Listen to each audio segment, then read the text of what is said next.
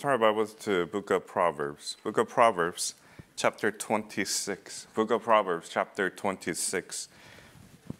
Proverbs 26, we'll be looking at verses 13 through 16. Proverbs 26, verses 13 through 16. The title of the message is, Don't Be Lazy Serving the Lord. Don't be lazy serving the Lord.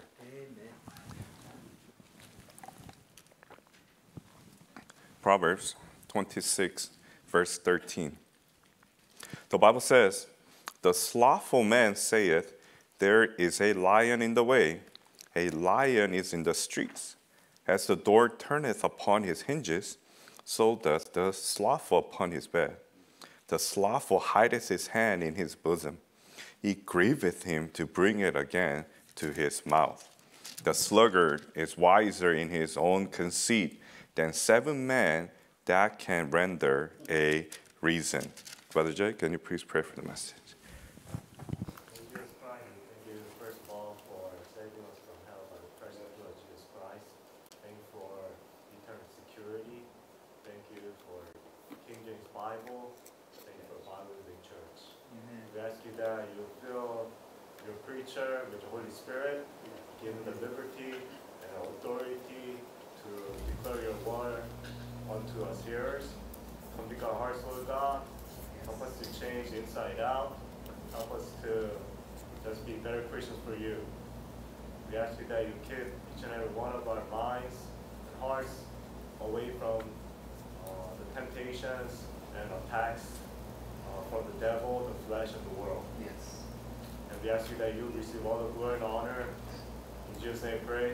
Amen. Amen. Amen.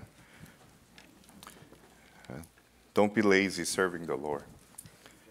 Yeah. So before I go on, continue to pray for, our brethren, who's recovering from various surgeries, right? Pray for Sister Chizan for her complete surgery and everyone else.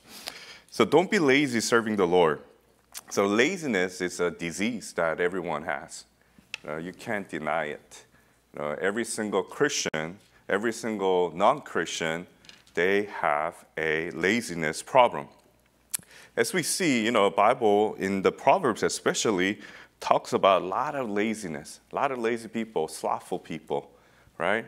We see a real good case here. I mean, this guy will give every single reason in the world, every single excuse in the world not to do anything.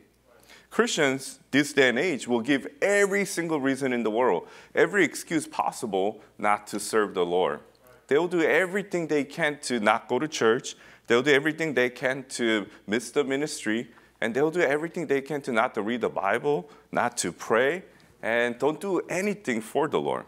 But the funny thing is, when it's time to do what they love to do, they're the most diligent person ever. Oh, yeah. I think it's always strange. I was at fault. So church starts at 10. There's always stragglers out there. But if it's a pattern, that's on you. We all have, our issues.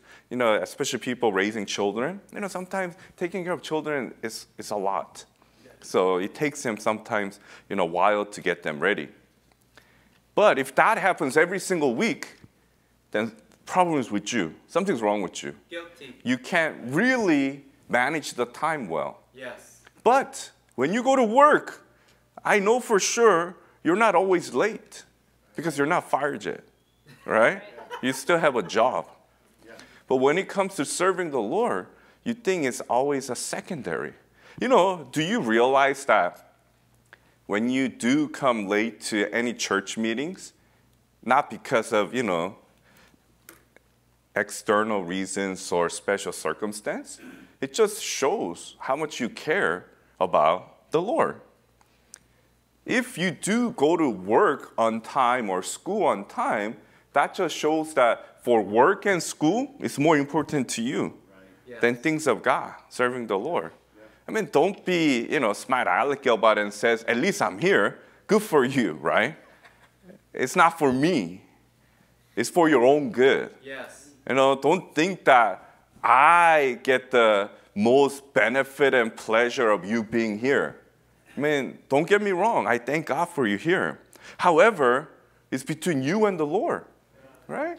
If Lord was literally here, like, back in the days in the gospel, even like in millennium, he goes, hey, John, I want to meet you exactly at 7 p.m. You know what? I guarantee you, knowing the Lord and knowing him as your Savior, you'll be there way before. Because, you fear him, right? And then he's your love of your life. He's your Savior. Yes. However, since you can't see him, a lot of Christians, what happens is that if you can't see, it's not that important. And that's where the faith disappears from Christians, right? Faith is all about believing in things that we can't see. Right. But Christians always have to see to believe. I mean, thank God that if you trusted Jesus Christ and him alone to save you from hell, as your Lord and Savior, you're saved. But afterwards, it's just you working and working and working. I mean, that's the Bible says, work out your salvation with fear and trembling. I mean, don't get confused that, I have to do that, to get saved. No, once saved, always saved. Thank you, Lord. But as a Christian, after you've gotten saved, what you do for the Lord will determine your place in millennium, right? That's right. Throughout the whole thing. I mean, that's where you and I have to get our minds back at it. Work's important, school's important, family's important, other things going on in your important. But are they more important than the Lord? No. I mean, that's why people don't realize it. They give excuses. You know what? I work graveyard shift. Okay. Does that mean that you can't have right relations with the Lord? Even after a graveyard shift, if you have to go watch a football game, if you have to meet your girlfriend or boyfriend, you do it. Yeah. Because you love them and you love it. But when it comes to the Lord, that's the first excuse a lot of people give, right? I'm too tired. Yeah. I'm too tired. Everybody's tired in this world, right? Yes. But why is it that successful people, despite the tiredness, they just succeed, right? They overcome their tiredness. And you and I can't be that Christian who always blames the work hours, tiredness to not serving the Lord. Yeah. Think about it. If you do know that you have to work until midnight, right? Then you plan it out. I have to work until midnight, but you know what? I'm going to ask the Lord to give me strength to do everything that I still need to do for the Lord before I go to sleep. Amen. I mean, why do you always have to be like, okay, I'm too tired, it's midnight, I go to sleep? I mean, I guess your life clock or balance might be off, right? But you're just off, period. Your brain's already off when you're filled with the worldly ideas and devil and the world. Yes. Only the things of God. When Jesus Christ prayed, he prayed through the night. Do you think he was caring about, okay, I need to get 8 hours of sleep, I need to make sure that I eat my breakfast, lunch, and dinner. No, he did it because he had to and because he wanted to. Like you and I have to do things for the Lord because we want to. Right? Yes. Many times, what you love shows by your actions. Yes, sir. As I go back to the example of your work, right? Say you have graveyard shift, and then you work from 10 to 6, right? I've done graveyard shift in the past. And do you really necessarily need to sleep through the rest of them? Your body will adjust. That's the, great thing about human body. Yeah. Human body does adjust. It's just that you who doesn't want to adjust to the Lord. You want your body to just feel the pleasures, right? That's why, when it's time to do things for the Lord, you always have your butt on the sofa or the bed. You don't really want to do anything for the Lord. I found out that the most tired when I'm in, the tiring state I'm in, and when I do something for the Lord, that's when I get most blessed. Amen. Yeah. More than, I'm all, like full of energy, having to do it.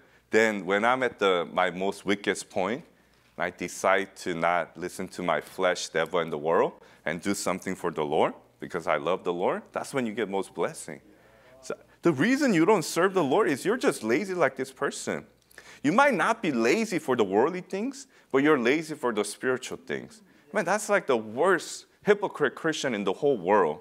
Like many Christians, they're known as an exemplary person outside the church. For example, at work, at school, and whatever you do.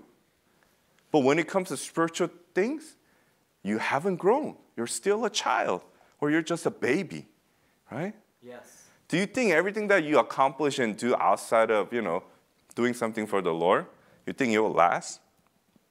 You'll burn up at the judgment seat of Christ. Yes. And you're just going to be ashamed.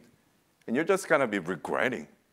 Why should you and I have just regrets over regrets when we do actually know the answer and we do know the solution? Yes. I think the most foolish person in this world is knowing the solution and just not doing it. Right. There are certain people who's ignorant or who just, I don't know, for whatever situation they're in, they just don't know the answer. I can't expect that person to do the right thing if they don't even know the right answer. But you and I have the right answer, right? Yes. We have the King James Bible. Amen. So you cannot have any reason not serving the Lord. Right. I'm sorry that, I mean, my wife goes through the health issues. I'm sorry that you have to go through health issues, right?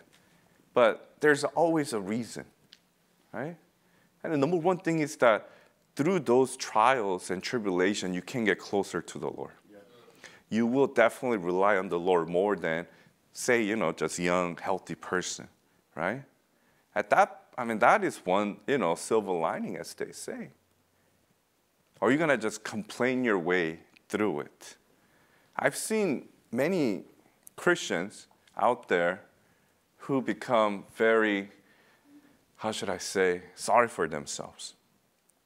When you're sorry for yourself, you can't serve the Lord. You can't. You're just going to hide in the corner over there. It's almost as if you're giving yourself a timeout, right? Like, Lord's out there, Lord said, march on, right? In the hardness as a good soldier of Jesus Christ. But you go to the corner voluntarily. How many kids want to go to timeout, right? None of them, right? But, you go to the timeout corner over there, just looking at your reflection in the mirror or on the glass, or even just the wall with your shadow. And then you're just like being sorry for yourself. I'm sorry. You live like that, you'll never serve the Lord. Yeah. You can't. But that's what the devil wants, though. Yes. The devil wants every single Christian to face trials and temptations, fail, and just start feeling sorry for yourself. You and I have history. Everyone has a history. Yes. Those little kids have history too. And the part of history is that there's some bad things about you, right? Things that you've shared and then have been a blessing to others, or things that you haven't shared and you shouldn't share. Yes. Because it wouldn't be a blessing to others. But you have a history, and you have that bad history, because everybody's a sinner. So don't be someone, says, I never killed anyone, I never robbed a bank, so I'm not, I all have good history. No, do you realize that even right now, in your thoughts and in your minds, right? You're constantly having opportunity to sin. Yes. Right? All those wicked thoughts are going through you. And then you harbor on it, you start, debating on it, and you've already committed the sin. Right? So, for example, you should be concentrating on the Word of God. Now you're just thinking about, what about that TV show? What about that sporting event, right? What about, that girl? What about that guy, right? Instead of concentrating on the Word of God, you're concentrating on, other things, right? Don't tell me that's not sin. You're not giving your all to the Lord. Then it comes to yourself, first question that you should always ask yourself so that you won't be lazy serving the Lord is that, do I love the Lord? That's the question you should ask. Do I really love the Lord? If you love someone, I guarantee you, you're going to serve him. You're going to sacrifice. Yeah. You're going to give your all. I mean, married couple, look at how you guys came together, right? Even if I guess arranged marriage may be a little different. But you guys met together, you loved each other, and you couldn't wait to spend every second with each other, right? Yes. You worked 40, 60, 80 hours, but you were still very happy, most happy to see that loved one, yes. Right? Yes. And if they needed something, and if you had every ability to do it, you do it without any hesitation. Yes. That's what love is. If you really love the Lord, Jesus Christ, you're going to do it no matter what. That's why, when I said it, right? Through all the trials and tribulations and all the tiredness, laziness will not be a, stumbling block for you. You just overcome it, yes. Right? When you see parents, when children are in danger, for example, if there's something about to fall, or if there's even bad situations when cars coming, somehow they might have gotten 1 hour of sleep, but they have the strength to protect their children, cover their children. They'll rather get hurt, right? Yes. Normal parents, there are a lot of crazy ones out there throwing children out the window, I heard it the other day. On the freeway, young one, and I think one's 8 or 9. That one survived, that person, that kid. But what, makes someone go crazy like that, right? And don't ever think that you and I are exempt from it. Right. We can't do everything that every sinner can do. Yes. So don't be foolish that, I'm saved, I'm ever protected from all those things based, for my thoughts and actions. No. If you and I just go to a complete backslidden stage, we can do a lot of sins that you and I would have never imagined doing. Yes. That's why you have to have right fellowship with the Lord. Yes. I think she was complaining about solar eclipse. Yes. And then, that made her do that thing. People go crazy. In China, this woman threw the kid out from the high-rise apartment to her death, right? And then try to kill family members too. What happens, right? I believe that they had right set of mind, before all those came about. Yes. But when you let yourself go, let the world, the devil, and the flesh start controlling your thoughts and your actions, that's what's going to happen, yes. Right? As Christians, then in order to stop that from happening, you have to constantly ask yourself, do I really love the Lord? Yeah. Right? If you really love the Lord, you can't be lazy. Amen. Huh? I want to spend more time with the Lord. Yeah. I think if I lie down, I'm going to fall asleep within 2 seconds. Right? Yes. I could do it. It happens to me many times. But if I really love the Lord, I'm going to do my best just to spend time with him. Yeah. And that means I'm not going to lie down. Yeah. That's good. There's always a solution to it. Right. I'll be on my knees, right? It's harder to fall asleep on your knees than on your bed, right? So you got to change. Amen. If you really love the Lord, you got to change your thoughts and your behaviors. And you got to align it, not with your psychologist, psychiatrist, not with the TV people. You got to align with the Word of God. Amen. Just Word of God, right? I'm pretty sure it might sound to you like it's a lecture. Why is, our pastor always talking about being on time and on time and on time? Because it just shows you how much you love the Lord. Simple as that. Yes. I know you, I know me, we are going to fail. Yes. We're failures. Right. Mm-hmm. But Jesus Christ made us whole. Amen. Amen. then if you don't rely on someone who made you whole, and you don't show your love to him, then you still continue to stay as a failure. Simple as that. And one of the worst words that we want to hear, right? As a man, woman, children is what? Loser. Right? How different are you and I from just being a loser when we don't really love the Lord? Right? Do you think John Huss, John Wycliffe, Savonarola will look at us? Oh man, you're doing good, up in heaven. No. When we don't, those martyrs, they gave up their life for the Lord. Yeah. Burned at the stake. But they were happily doing it. They're singing hymns. And I guarantee you, they were not lazy in serving the Lord. Every chance they had, they spoke of the Lord. Every chance they had, they spent time with the Lord. Yeah. Right? Mm-hmm. If you really love the Lord, you're going to spend time with him, no matter what. Yes. Right? And you're going to adjust that schedule. That's why I'm saying, don't ever give excuse that my schedule is stopping me from serving the Lord, spending time with him. You put yourself in that schedule anyways, right? Yes. It's not me, right? It's not Lord or anything. Ultimately, decision was made by you. Yes. The ultimate decisions are made by me. And because of my decision, I'm not spending time with the Lord and serving the Lord. I can't blame anybody. Right. I got to go to 1 John 1:9. I got to confess my sins and get right with the Lord. That's what you got to do. Right? If you haven't really loved the Lord, you got to confess.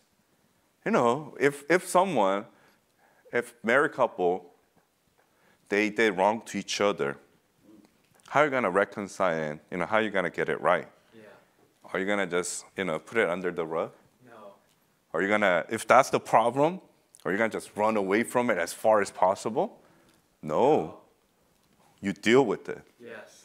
And you resolve it according to the Word of God, not to your own emotions and feelings. Yes. According to the Word of God, you resolve it. Then you and I know, I've been so slothful, I've been so lazy. Colossians, 3:23 said, whatsoever you do it heartily as unto the Lord, not unto man. If we haven't been doing that, then we've been sinning. We've been failures. Yes. We haven't really loved the Lord like we should. Can you imagine if you are so proud, self-willed, and haughty, telling people, I never miss church, I never, miss reading Bible and prayers, but you could have done more, right? Certain people, I know you have more opportunity to serve the Lord. Everybody always looks at the bare minimum basic, right? Always. I meet the standard. I meet the minimum. So I'm good. Right. It's like, okay, your wife needs help. And I already helped her once. Twice means I'm going above and beyond. I don't know if I could do it today. Before marriage, you were doing it all the time. 1, 2, 3, 4, even 100. Non-stop. You constantly did it. But why? Because your love, has burned out, as they say. Yes. Right? You and I, the reason we don't serve the Lord like we should is because, our first love just has waned. Yes. It's burnt out.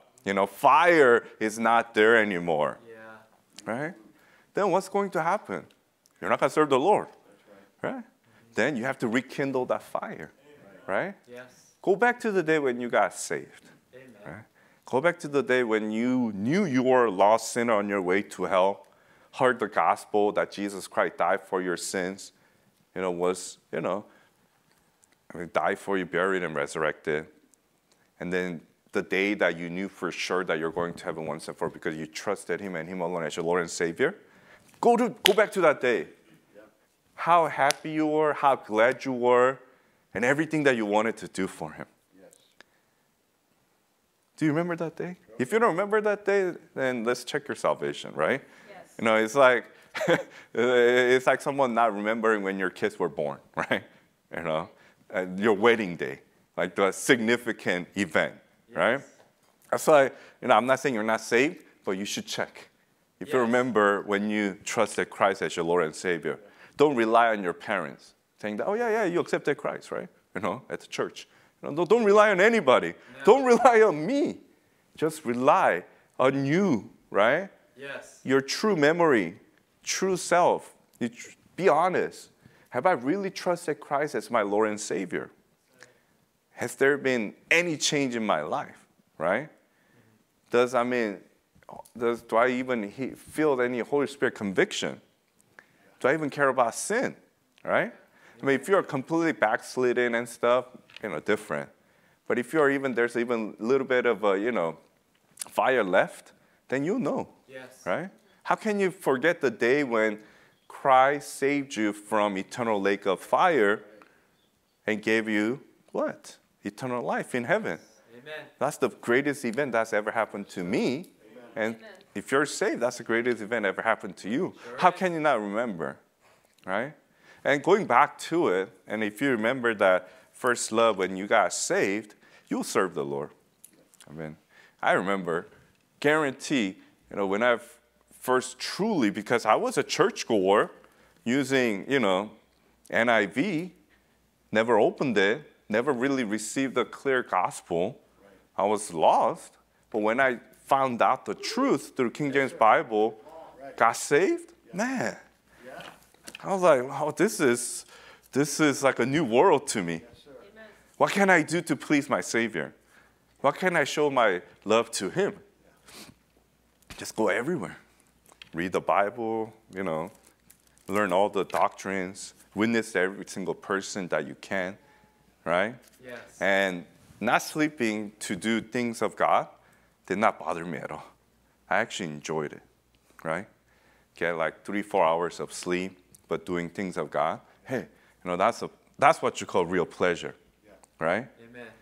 But coming to current state after you first gotten saved, what are you doing? Do you find every opportunity to just sleep? Like this, slothful man. If sleeping is your, how should I say, goal in your life, no, that's not a good goal. Unsaved is CEOs, leading companies. Yeah. They never say, my goal in life to sleep and sleep and sleep. No. They say, I might want to enjoy it. Their work starts at 4, go to sleep after midnight, and that's just part of their life because they love what they're doing. They have that passion and desire to do it, and that's how they succeed, right? I'm not saying that you should only sleep 4 hours as a Christian doing everything for the Lord, right? Maybe some of you do already, Some of you wants to do, God bless you for that one. But you have that opportunity to really love Him more. How many of you think that I loved Him enough, right? No. I'm like, oh yeah, I love Jesus Christ enough, Man, I've given enough to Him. No. Man. You hear that from some false preachers out there. I gave Him all I could. No, you didn't.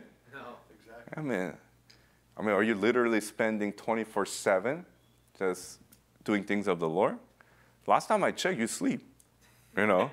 Sometimes you sleep more than you ought to, right? I'm sorry, if you're born as a, what's that thing? Sloth, who needs to sleep like 20 hours, right? Yeah. To live a okay life, or that's, sloth is an animal, okay? Yes. Yeah. Real. Why do you want to compare yourself to that animal? All right, that's why the Bible says slothful man, Amen. Right? Yes.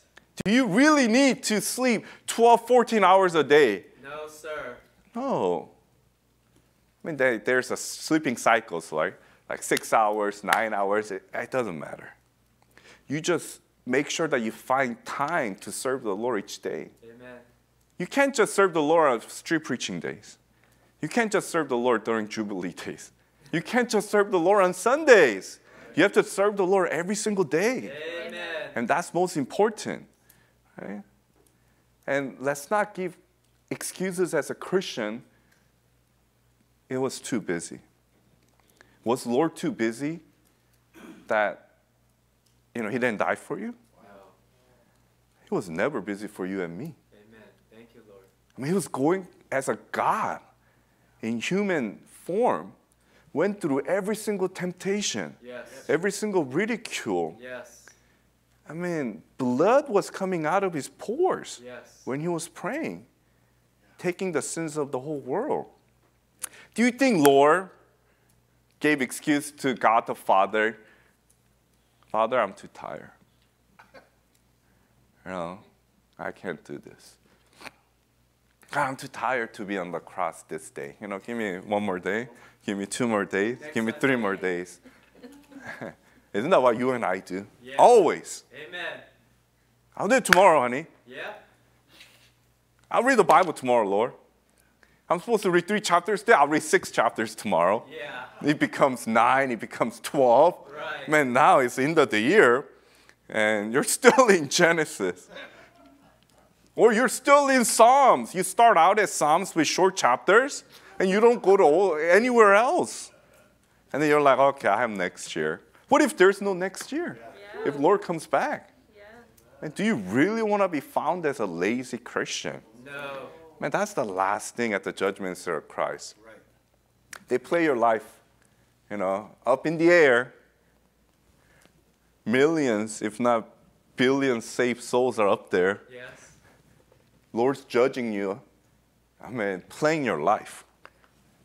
Man, every single second you wasted will be shown over there. Every single.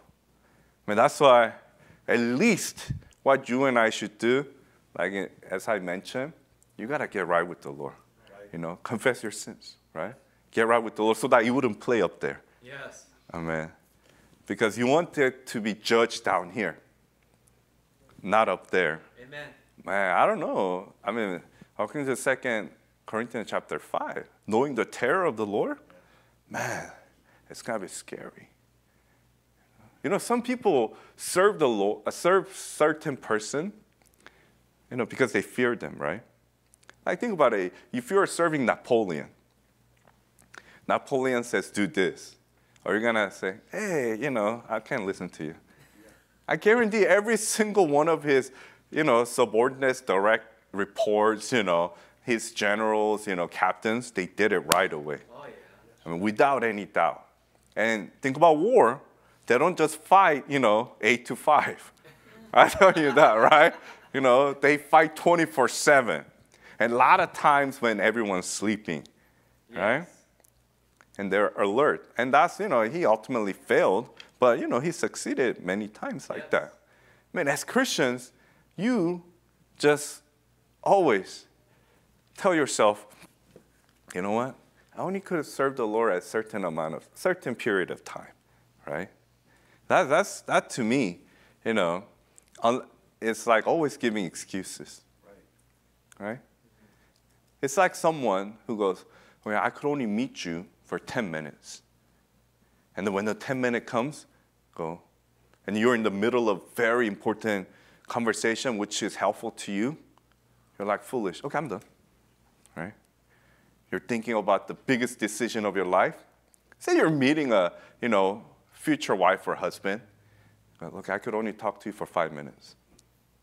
And then she's asking, where should we get married? I'm done. You just leave, right? I'll talk to you again. But that person will never call you back, right? Yeah. Knowing your heart. The true you will always show itself. So don't be foolish, brethren, that, you could hide, underneath your, flesh, that, no one can figure me out. Lord already figured you out. And Lord will eventually show it to every single person if we don't get right with the Lord. That's how God always does it, right? If you're a lazy Christian, God will show it to you. You don't get right with the Lord, God will show it to other people. And if you don't get right, even you are shown to the other people, then you'll be lost in the ministry. That's it. You leave the ministry, and then at the end of the day, you're just going to complain. The pastor hated me, and then create all these false accusations, right? and then live a very, very, how should I say, bitter Christian life. You don't want that, No. right? So look at your life right now. I'm not saying 10 years ago. I'm not saying when you first got saved. No. Look at your life right now. Just look at yesterday, which was Saturday, right? Did you really serve the Lord? Did you really do it from the bottom of your heart? Did you do it to your best of ability so that you have no regrets, right? You're like, I don't know what do you mean by serving the Lord? Read the Bible, right? And you get to know how to serve the Lord more, right?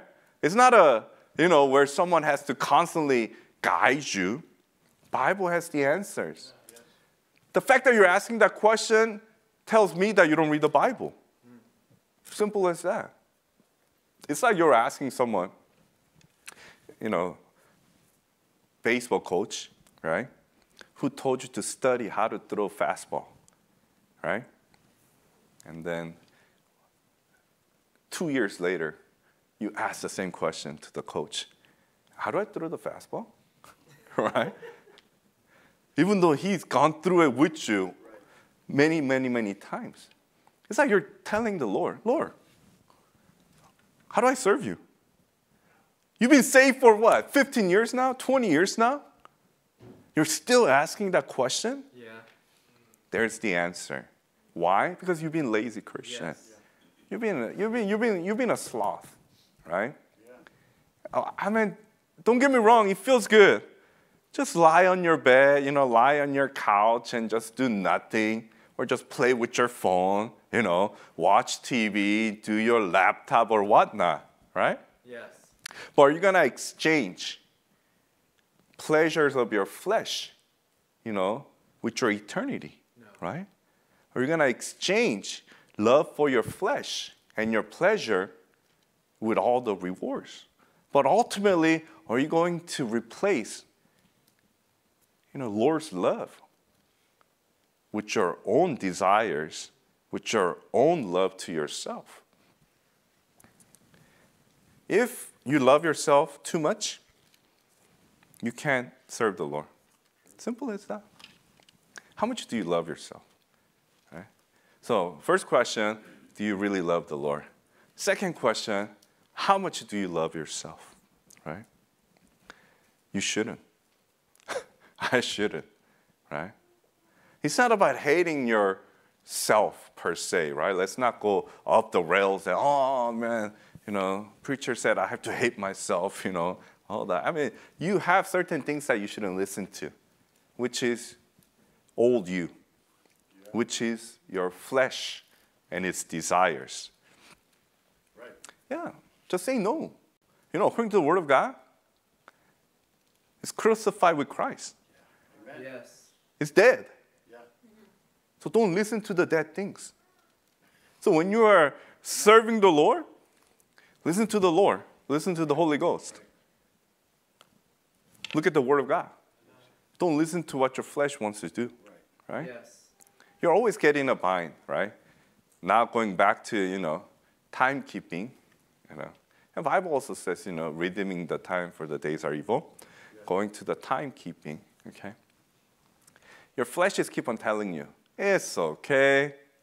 5 minutes late, 10 minutes late, it's fine. You're only gonna miss, a couple of singing, right? Maybe a prayer over there. You do know that we sing to get hearts ready and praise to God before the message. Do you think you'll be as blessed when you just come for the message right at the spot? No. And miss rest of the worship and praise part? You're not. It's like you only watched, half of the game and you missed the other half, which was exciting part as well and which was blessing to you. That's why I think the measure is very important. You have to set up a measure, and that measure is when it comes to the time. Do you show your love for the Lord in your time, right?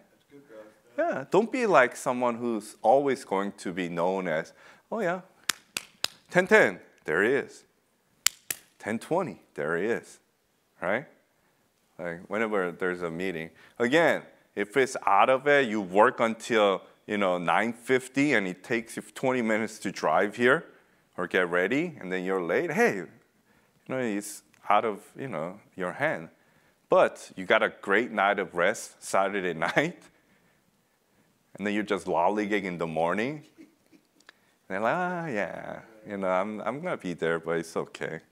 And then man, head of the household, I hope you don't have that type of attitude and have that kind of testimony to your family. I mean, if your wife says, honey, it's okay, let's be there a little late, you shouldn't be the one, yeah, I agree. No. No. Right. We've got to be a good testimony to our children, Yes. right? What do you think your children is going to learn from you? Lazy Yes. parent when it comes to things of God? Then what do you think they're going to turn out to be? Lazy children who turns out to be lazy parent in the future. Yes. You are grooming, or you are, how should I say? I shouldn't say grooming, but you are raising children to be just like you, Yes. right? I mean, the biggest role model for children are their parents, right? And they're going to become just like you. Imagine that. Parents, whoever you are right now, do you want your child or children to be just like you? No. Where you are? Well, one honest person here, right? Do you? When you don't serve the Lord like you should, you've been such a lazy Christian. And again, there is a different standard for each person when it comes to laziness, right? Some people doing their best might be reading few chapters, but some people doing their best is not reading few chapters. They have plenty of time to read multiple chapters, right? It all comes down to, are you doing your best for the Lord? Living a balanced Christian life. Don't ever exchange it, though, where you become a lazy worker, lazy student, lazy husband, lazy wife, lazy children, and just 24/7 immerse yourself just reading the Word of God. That's not a balanced Christian life. Yeah. It's just that you're doing every single part of your life, not neglecting spiritual things, Amen. doing it. So certain people, you might have a easier opportunity. Certain people, harder opportunity. But God is fair God. Yes. We all know that. God will not give you anything that you can't bear, right? God won't give me anything that I can't bear either, right? So you can't be saying that, oh, if this same thing were happen to that brother or sister, they'll never do it. Don't compare yourself with other brethren, right? If you don't want to be lazy serving the Lord, don't compare. Right. They're who they are. Are you going to, obviously, the answer is the same. If someone's going to a cliff and they're going to fall out and die, are you going to just follow them? No. Bad things, you're not going to follow. But when it comes to spiritual things, oh yeah, he used to street preach all the time. He used to witness all the time. He used to teach, and he used to read the Bible. He used to memorize the Word of God. He was great Christian. But now, he's backsliding and he doesn't do anything. Since he doesn't do it, I'm not going to do it. Man, that is a bad excuse. Yes. Don't compare yourself to other Christians. You know who you should compare yourself to? Yeah, Lord Jesus Christ. Then we always come short. Yes. We always fall short. Always. Then we have to do better and better and better. It's like this, There's never been a person who hit baseball, 1,000%. As in their batting average was never, 1.000. It's always been like, 300, 400. If you could hit, base it in 30% of the time, you're considered a great hitter. So they constantly try to improve. Because what they're trying to get to, perfect, will never happen. But they could get as close to it. You and I, until, that day, right? Until Lord comes back, we won't have a perfect body, right? Yeah. But we could strive to be as best a Christian that we can be. Yes. And the best way to do that, besides from loving the Lord, getting rid of your pride, is be diligent. Don't be lazy. And laziness is a disease that will plague the whole family, whole church, and it has plagued the whole nation, right? Yes.